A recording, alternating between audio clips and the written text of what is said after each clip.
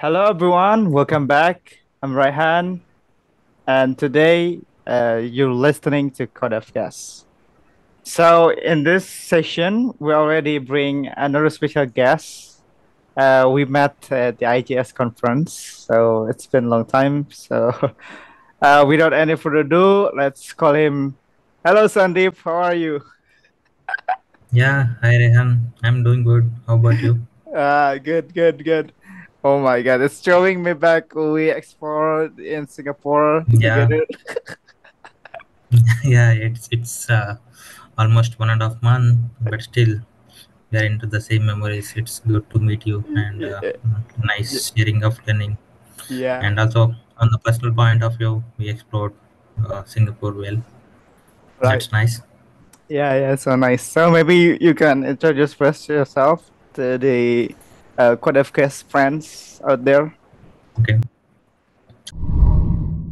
Okay. Yeah. Hello everyone. Myself Sandeep Kapalawai. I'm from India, specifically on the southern part of India. And yeah, I was into IT industry for almost around close to 8 years. And yeah, I've been majorly working into front end. Been working into started my career with using jQuery and few part of JavaScript, because I started my career at the time where the React is getting into the boom. It was my education was done in the year 2015, so it was very less often companies started using 2000 like all this. And I started my career as a web developer, and there I have started working as into HTML, more into into PHP, some part on the Mm-hmm. PHP, and mostly jQuery to have handle the JavaScript simulations and everything. So that there I have worked for around 3 years, and then I moved to a service-based company. Then that is the place I have started my experience more into front end. I say it's like I started using React, and I started with React 15 version. And yeah, then that was continued till my I have worked into banking. I worked for Wells Fargo for 2 years, and then there I have worked into React more oftenly. And with the good thing that I have got is like I have been very much grown there as into being into more architecture point of view. And I got a very, because since it's a bank, it is very compliance to its code quality and everything. So people who I I spent more time writing my code for components than Mm-hmm. writing my unit test there, because that is the most part tricky part, and like this is the Yeah. most thing that we used to do. So yeah, that continued my journey till other company. And I'm currently working into majorly, I mean, I'm currently working into a new company, which is we are into supply chain platform. So I work at a company called AP Molar Mask. If you heard about container shipping, Yeah. so we are one of the primary one into some supply chain platform who deals with container shipment. So here my major work role is into Vue.js, and 80% is into Vue.js. And like still I have some I feel working into React, but I do have a old application which works on React. So I'm also enjoying the Vue.js. It is it's quite easy and adaptable, because for those people who worked into React libraries, it is easy to adapt the Vue.js. So that's my journey currently. And I'm exploring into a few other parts into like Node.js and GraphQL, more into front end. And yeah, I was also like worked into accessibility part. And before I was known to banking, and accessibility was a major concern there. So I enjoyed it, and thoroughly I coded, and I also do I have done the kind of testing with NVIDIA, and it is like quite enjoying. And that's the place I think I found your talk is very interesting. And it was like I learned a lot of things from the talk that you Yeah. provided. So I think that was a. I think I should take the few things from my from there from your talk. It is nice. Yeah. Yeah, it was also interesting about the testing that you brought in the IGS last year in Singapore. Right. So, Yeah. what do you think about the unit testing? I mean, in the general. Yeah, so there's a myth I can say. It's like unit testing is like major concern, because rather than because you need to than you write an end-to-end testing. It's like for every application that you do, the kind of testing is mandatory, right? Without that you cannot ship your code. So when you say the testing, it might be manual testing, but it is not always helpful. Why? Because if you want to do end-to-end testing on day by day, it is going to be involved into a lot of tasks, right? So that is why you have an testing methodologies like unit testing, integration, and automation testing. So it depends upon your use case. And it's like, if you ask me, two major things which I feel is like I've been experienced in my current role, and been experiencing it now. So automation is one of the thing that you have to see, because one is like you write your components, but you can test your piece of code whether it's working, the component is right. But at the end you also need to ship your components together, right? So which becomes your application, and that's a block of codes combines to your whole application. And there you need to have automation test. And if I talk a bit more about automation testing, you can run your automation tests on every day by day to test how your application is behaving. And if anything is failing, you have to fix that. That reduces a person who is doing a manual effort. But at the same time, giving an equal opportunity to unit testing before you implement or before you write on a component, that is one of the things. So how we used to follow, and how I mean, like, is the best practice I say, it's like, maybe I feel, considering everyone works in an agile way, in a companies these days, companies wanted to follow that agile, right? So if you want to implement, so agile methodology is very important to, whether you are in a scrum or whether you are an individual developer or anything. So if you are working on any user story or any functionality, you create a with a recipes, as in like what parts that you need, whether you code for a UI, and unit test, and then automation test. So you can write your steps, how your code should functionality and your UI should functionality. And basing on that, you before you start a component, I would recommend to have a snippet of the code from the unit testing point of view. And there you can start your because the more you know the unit testing part, the more you can write your component code easily. That's what I believe. And because there are, but more majority of us, including me, I have done a kind of a big beginning of my stages, or in the mid roll of when I'm in the mid roll, I used to write my component code, and then I used to write unit testing, which everyone does, which is also fine. But the best recommendation of people, like from not just from me, but it is like advisable from the community point of view. It's always you have to write your unit test first, and then you can go with your code flow on the component. So whether you irrespective of whether you use any component or library, sorry, any libraries, but this is follow basic steps which we have to go ahead to start with any betterment of our unit tests or testing type cycle in our application. Yeah, so like unit testing, it's do you think like black box testing is just enough for testing the UI component? Just click that, or we should also like we need to also implement the white box testing. That way, which is the unit testing is included the white box, right? So what do you think about that? Yes. Yeah, it is. I would say it is both are needed, because the more you do in the unit testing, the lesser you put efforts in automations. How you can say is like, if you write a component, you write a Yes. styles, and you write your Okay. Okay. state variables or whatever, like if you are using any store or anything.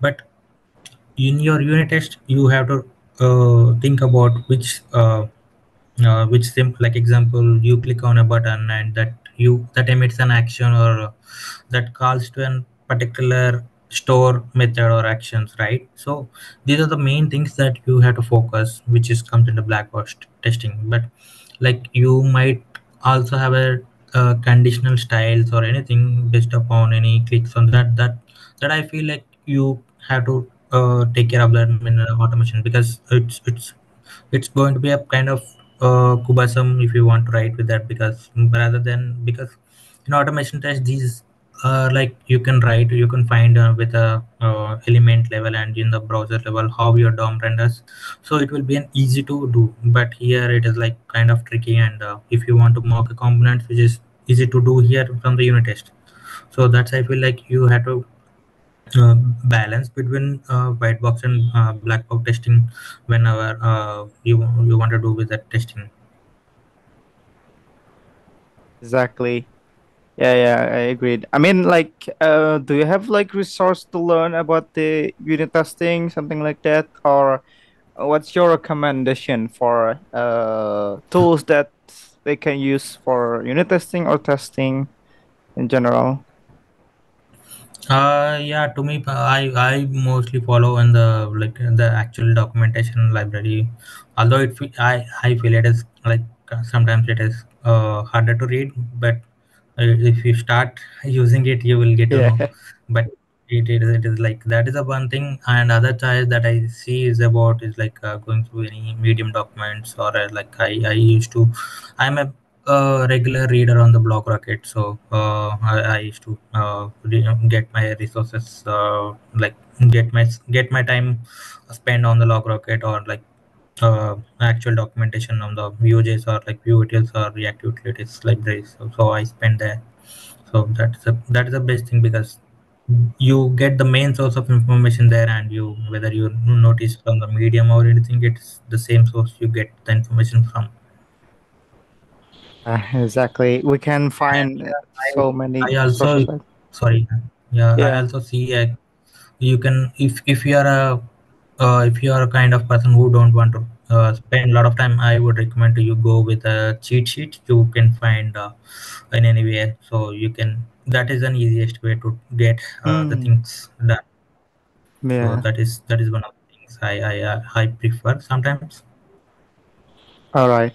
So Playwright, like the tools that you bring in the IGS, right? That you, Right. yeah.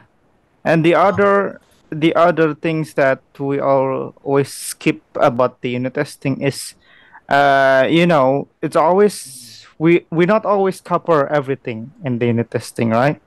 So the Right. business logic is always changing. So should we also put uh the test first, or should we program the logic first? What do you think? Which one that is really best on your experience? Okay, so yeah, this is a good question, which everyone gets into this one, right? Yeah. So if you are dealing with a lot of logic in your front end, ideally, so in that case, you have to write your logic case for the first time, because this is a case if business functionality gets changed, this is the first thing that you get noticed on that.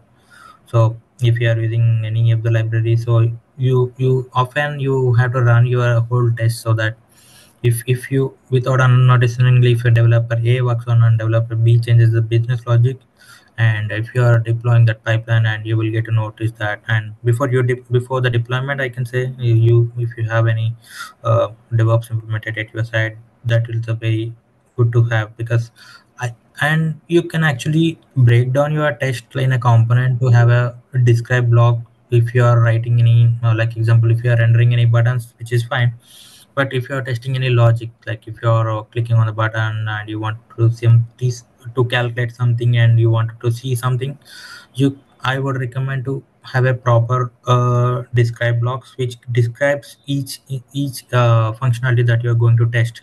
And it is always easy to track, and each assertion or that you do, it will be in the test block, so that is easy to identify, and you can uh, break down as much as your text possible in each describe, so that you have ample enough tests that you can able to modify. And always there is a principle actually to follow with a triple A. We say that is arrange, act, and hazard.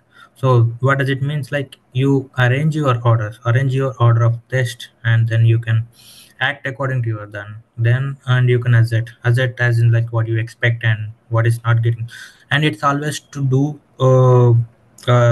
positive testing and negative testing. So that will help you to find if something is that it's like if you are passing a props and if a component is behaving should behave like a something you expect. Most often everyone does like you see that whether the props are getting passed or not, but you see if a props xyz is passing and you see how the component is rendering. If the prop abc is getting passed, and you also need to see how the component is should not behave. So this is a false negation component negation unit testing that you need to do. So it's this is a case where we often forgot, but this is a thing we it's always, at least on the logic part. If you ask me, I would recommend to do kind of positive and negative cases to this will help you in a further way when this kind of cases arises.